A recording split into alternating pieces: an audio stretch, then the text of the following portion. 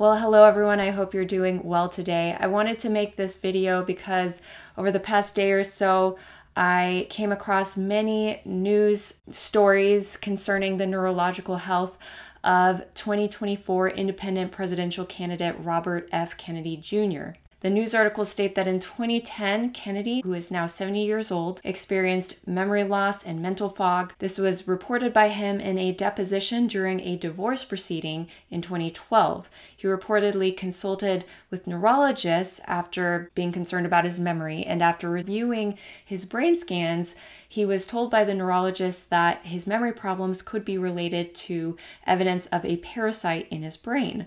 According to Kennedy, his problems may have been caused by a worm that got into my brain and ate a portion of it and then died. A spokesperson for Kennedy's campaign said that he, around that time, had traveled extensively in Africa, South America, and Asia as a part of his work as an environmental advocate, and said that he contracted the parasite during one of those trips. His spokesperson also stated that the issue was resolved more than 10 years ago, and he is currently in robust physical and mental health.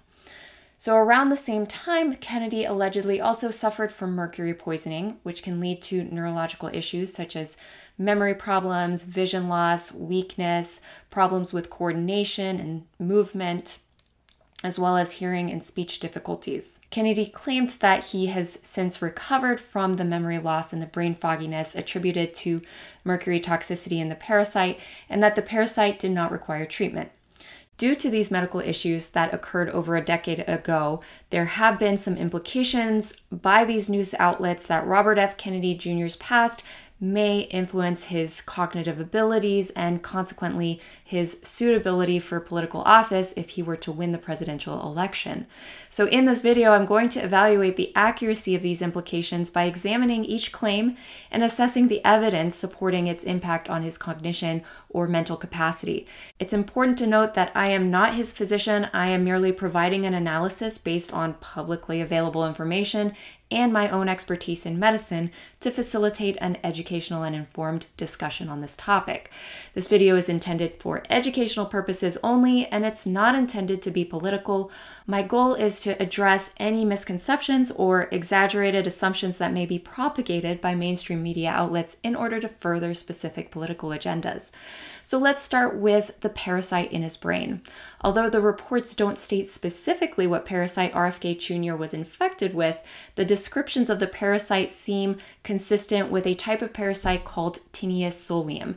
Now, this is known as the pork tapeworm. Tinea solium causes a parasitic infection known as cysticercosis. Humans can get infected with it, typically in developing countries, by eating food or drinking water contaminated by human feces containing Tinea solium eggs. The eggs will hatch and the larvae will travel and form cystic lesions known as cysticerci in different organs of the body, most commonly in subcutaneous tissue, the eyes, and the brain. When the larvae infect the brain, this is known as neurocysticercosis. So the cysticerci will embed themselves in the brain tissue, evade the immune system for a period of time, but then once the immune system recognizes them, it will form an attack on them, which will cause them to die. Contrary to some claims, the parasite does not actually consume brain tissue. It merely forms cysts within it and then resides within the brain tissue. After the cysticerci die, they may resolve or disappear, or they may calcify into something called a granuloma. In someone with a previous infection, we may see a single calcified cyst or multiple, depending on how many cysts got into the brain.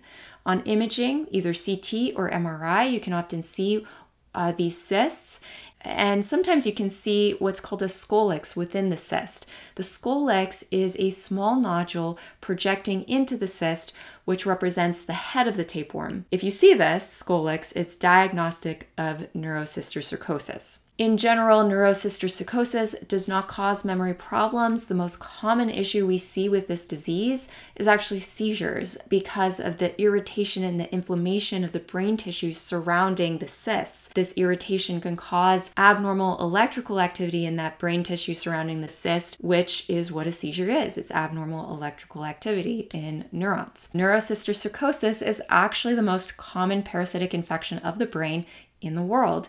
And it's the most common cause of seizures in young adults in many countries where this parasite, Tinea solium, is endemic. It's most common in developing countries such as Latin America, Southeast Asia, and some parts of Africa. It's rare to contract it though in developed countries such as the US. It doesn't appear that RFK Jr. suffered from seizures according to what I have read. In addition to seizures, other clinical manifestations of neurocysticercosis depend on where in the brain the cysticerci are located.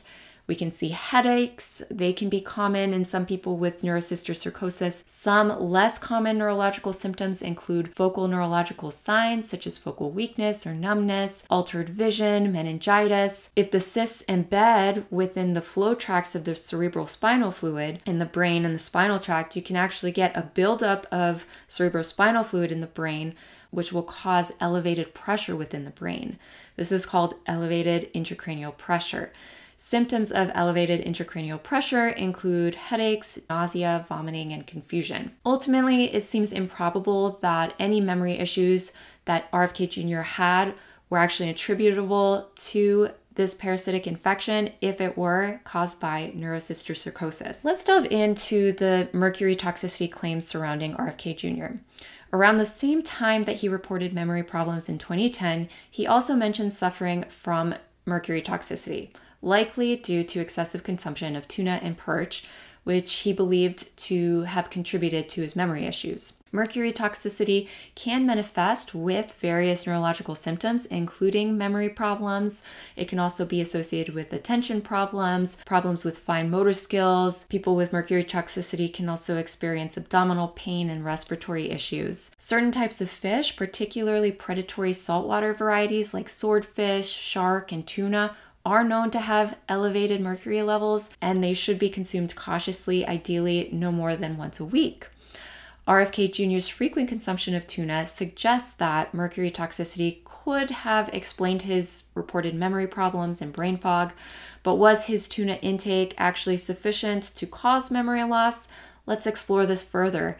Normal blood mercury levels are typically below 5 micrograms per liter, with levels above 50 micrograms per liter generally thought to be the threshold for causing toxicity symptoms. Individuals who consume high amounts of fish may have blood levels at or about 20 micrograms per liter. We don't know exactly how much tuna RFK Jr. consumed. It's unclear whether his mercury levels reached the threshold associated with toxicity symptoms, or if it remained within that hazy range typical for frequent fish consumers.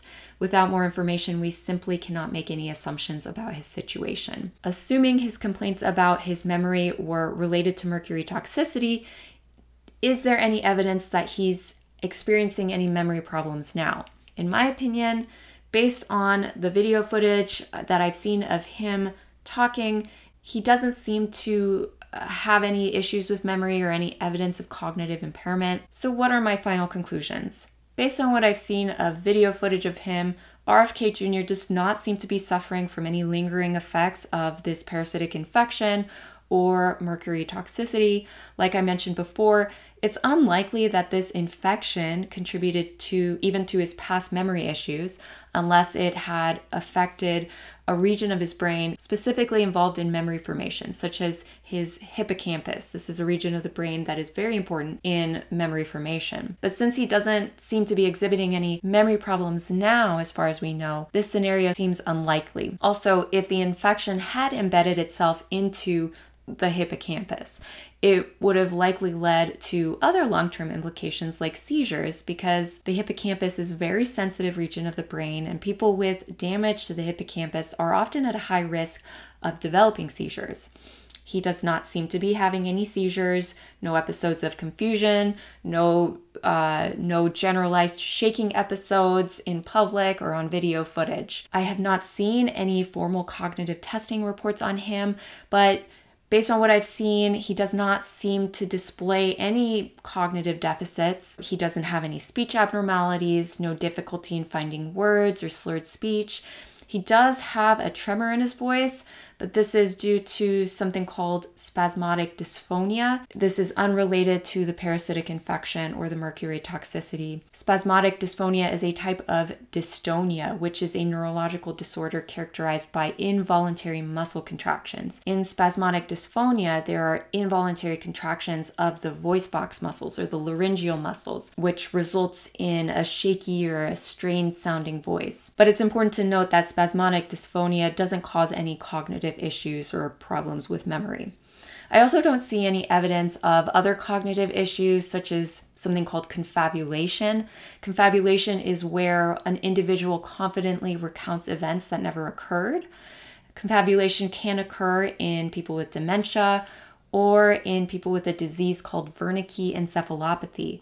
Wernicke encephalopathy is typically caused by a deficiency of a type of B vitamin called thiamine. We see this type of deficiency and subsequent Wernicke encephalopathy in people who are nutritionally depleted, such as alcoholics or those who have undergone gastric bypass surgery or who are vegan. I also see no coordination problems or problems with walking or falling in the video footage that I've seen of RFK Jr. Overall, he seems to be in robust physical and cognitive health for his age. In my opinion, it's very unlikely that he's currently experiencing any neurological consequences from his past infection or mercury toxicity. He seems very articulate, well-spoken, sharp, and he demonstrates the ability to adeptly respond to pretty challenging questions in a very intelligent, professional, and respectful manner. I hope you found this video helpful and educational, and if you want more videos like this, please be sure to hit the like button, subscribe to my channel,